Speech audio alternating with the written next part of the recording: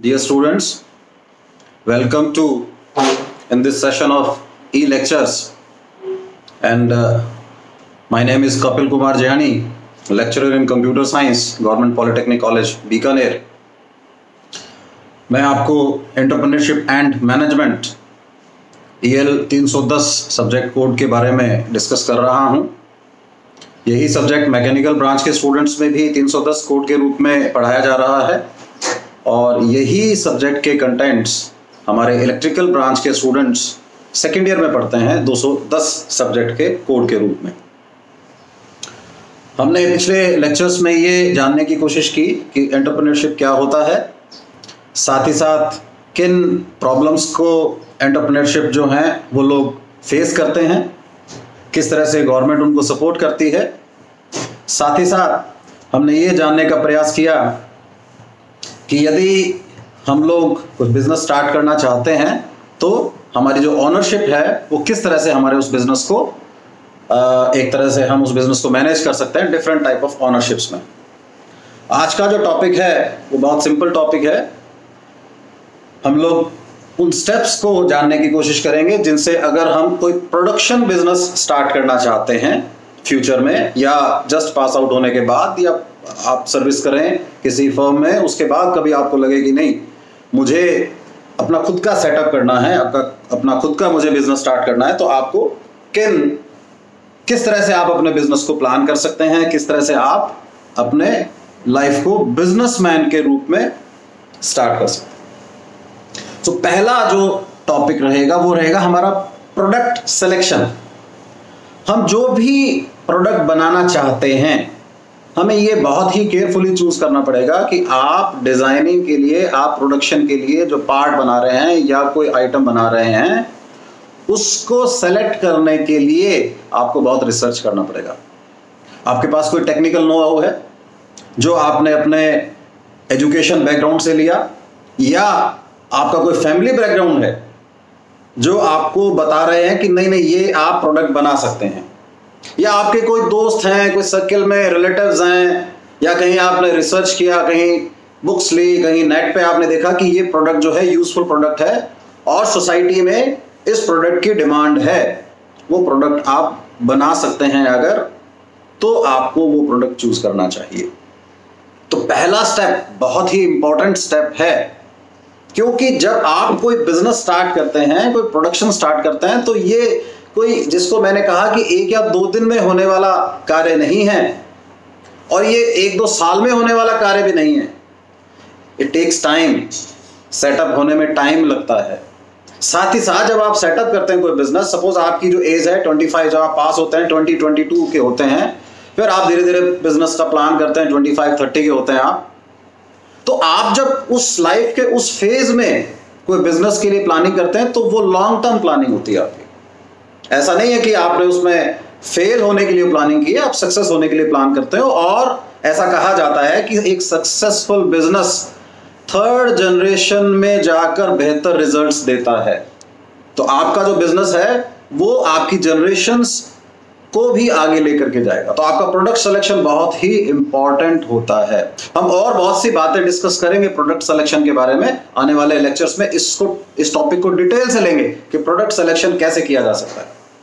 Suppose आपने product select कर लिया, सेकंड आपका आता है साइट सिलेक्शन, कि वो प्रोडक्ट आप कहां पर इंस्टॉल, उसके लिए जो आप सेटअप करेंगे, कोई फैक्ट्री सेटअप करेंगे, कोई प्रोडक्शन यूनिट लगाएंगे, तो उसके लिए आपको जगह कहां मिलेगी, साइट सिलेक्शन। तो इसमें बहुत से हमारे गवर्नमेंट के ऑर्गेनाइजेशंस हैं जो इंडस्ट्रियल साइट उपलब्ध कराते हैं एंटरप्रेन्योर्स को, बिजनेसमैन को। हम उनकी हेल्प ले सकते हैं, लेकिन उससे पहले हमें उस जगह, लोकेशन को चूज करना पड़ेगा कि हम वो प्रोडक्ट, हम वो आइटम कहां बना सकते हैं। तो इसके लिए बहुत बातों का ध्यान रखना पड़ेगा। हम डिटेल से इसको भी आने वाले लेक्चर में लेंगे कि साइट सिलेक्शन अपने आप में एक, यूं मान लीजिए कि कंप्लीट बहुत बड़ा टॉपिक है साइट सिलेक्शन, कि हम उस प्रोडक्ट को बनाने के लिए जो हमने चूज कर लिया फर्स्ट, अपने उसको कहां, आप जगह कौन सी होगी, कहां उसको, छोटी छोटी आपको बात बता देता हूं कि जहां आपको रॉ मटेरियल बहुत इजीली मिले, वो साइट आपके लिए बेहतर हो सकती है। जहां आपको लेबर इजीली मिल जाए, वो साइट आपके लिए बेहतर हो सकती है। जहां आपको ट्रांसपोर्टेशन की फैसिलिटी मिल जाए आपकी साइट तक, क्योंकि लेबर को आपको लाना होगा, आपका फाइनल प्रोडक्ट आपको मार्केट में लेकर के जाना होगा। तो जहां ट्रांसपोर्टेशन, रोड की सुविधा हो, रेलवे लाइन की सुविधा हो, या आपका प्रोडक्ट बहुत अच्छा एयरपोर्ट की सुविधा हो, तो ऐसी साइट आप चूज करें। जैसा मैंने कहा कि अपने आप में बहुत बड़ा टॉपिक है। जहां वाटर फैसिलिटीज हो, जहां लाइट्स के लिए आपको बहुत आसानी से कनेक्शन मिल जाएं, साथ ही साथ सेफ्टी भी हो। बहुत सी यूनिट्स वहां पर अगर ऑलरेडी इंस्टॉल्ड हैं, बहुत से यूनिट्स काम कर रहे हैं उस एरिया में, तो वो साइट भी आप चूज कर सकते हो। कॉस्टली रहेगी वो साइट, थोड़ा हो सकता है हमारे पास ऑलरेडी एक साइट है और हम उस साइट पर अपना बिजनेस स्टार्ट करना चाहते हैं तो कर सकते हैं, लेकिन हमें ये देखना होगा ट्रांसपोर्टेशन है, वाटर फैसिलिटी है, इलेक्ट्रिकल कनेक्शंस हैं, हमारे जो लेबर है उसकी अवेलेबिलिटी है, रॉ मटेरियल की अवेलेबिलिटी है। तो ये सभी जो हमारी बातें हैं उनके आधार पर ही हमें ध्यान देना होगा कि हम अपनी साइट को सेलेक्ट कर सकें।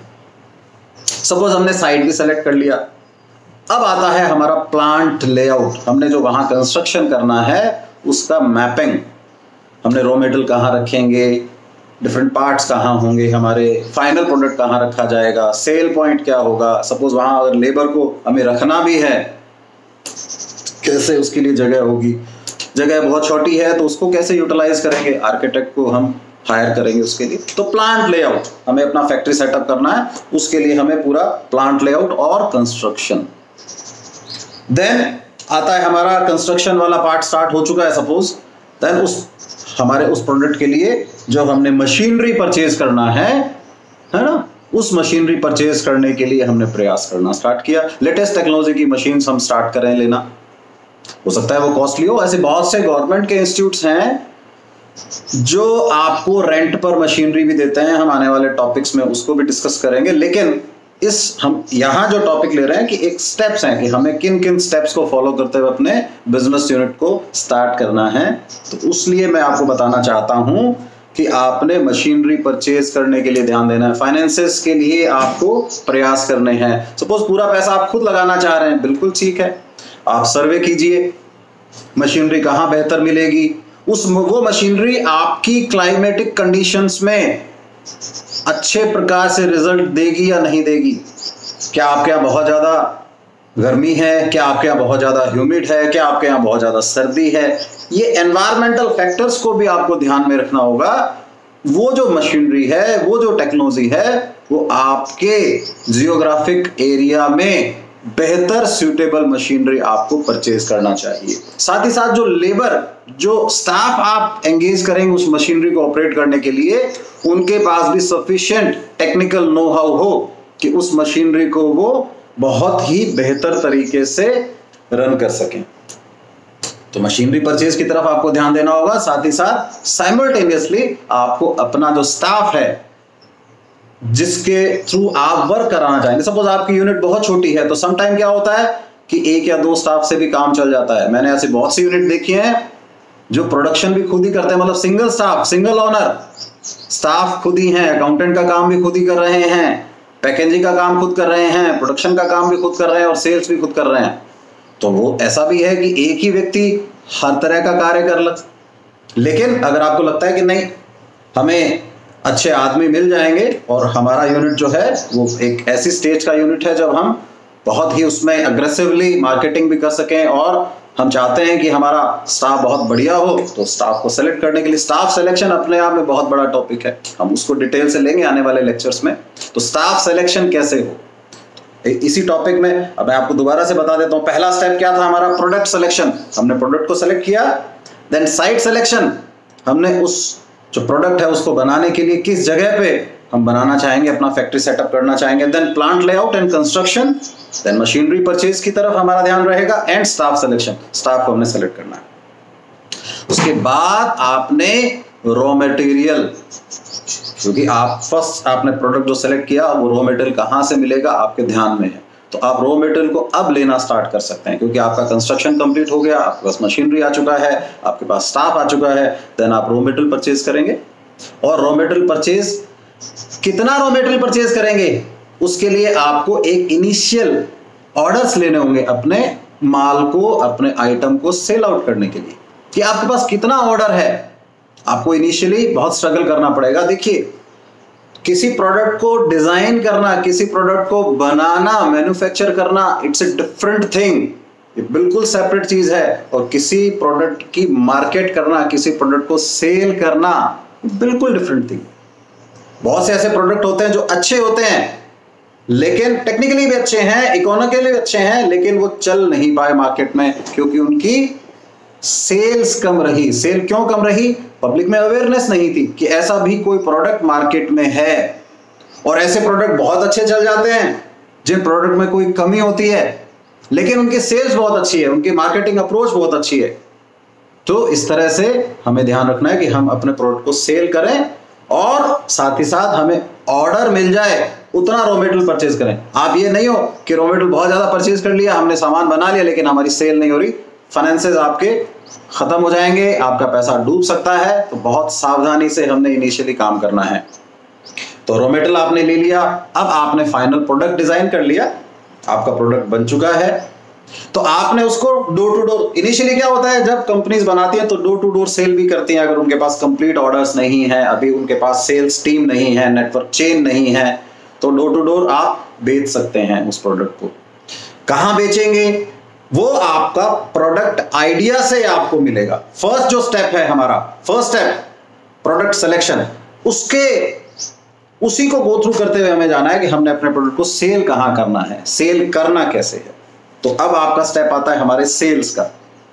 फीडबैक भी आएगा, क्या आपका प्रोडक्ट बहुत अच्छा है, क्योंकि जो आप प्रोडक्ट बना रहे हैं, अगर वो प्रोडक्ट बहुत यूनिक है, मार्केट में उस तरह का प्रोडक्ट ऑलरेडी नहीं है, देन आपके पास तो बहुत अच्छी यूएसपी है, आप एक यूनिक प्रोडक्ट सेल कर रहे हैं, आपका प्रोडक्ट बिकेगा। लेकिन अगर आपके प्रोडक्ट जैसे ही मार्केट में कोई और प्रोडक्ट है अवेलेबल, देन क्या होगा कि जो आपका बायर है, जिसको आप प्रोडक्ट बेचना चाहते हैं, वो मार्केट में अवेलेबल प्रोडक्ट्स को स्टडी करेगा, उसकी क्वालिटी को चेक करेगा, आपके प्रोडक्ट की क्वालिटी को चेक करेगा, उसकी कॉस्ट को चेक करेगा, आपके प्रोडक्ट की कॉस्ट को चेक करेगा, और जहां उसको लगेगा कि कम कीमत में अच्छा सामान उसको मिल रहा है, बायर वो आइटम लेना पसंद करता है। तो इट मींस हमारा प्रोडक्ट क्वालिटी वाइज बहुत अच्छा हो, नंबर वन, हमारा प्रोडक्ट कीमत में कंपेटेबल हो। हम ये नहीं कहते कि कीमत में कम हो सकता है आपके प्रोडक्ट की कीमत ऑलरेडी मार्केट में जो प्रोडक्ट अवेलेबल है उसके बराबर ही हो, या उससे थोड़ा ज्यादा भी हो सकती है, लेकिन अगर आपके प्रोडक्ट की क्वालिटी बहुत अच्छी है तो हो सकता है बायर्स आपका वो product little bit higher cost पे ले सके। लेकिन बहुत ज्यादा कॉस्ट हायर नहीं रखनी होती है, हमें कंपेटेबल प्रोडक्ट देना है विद गुड क्वालिटी।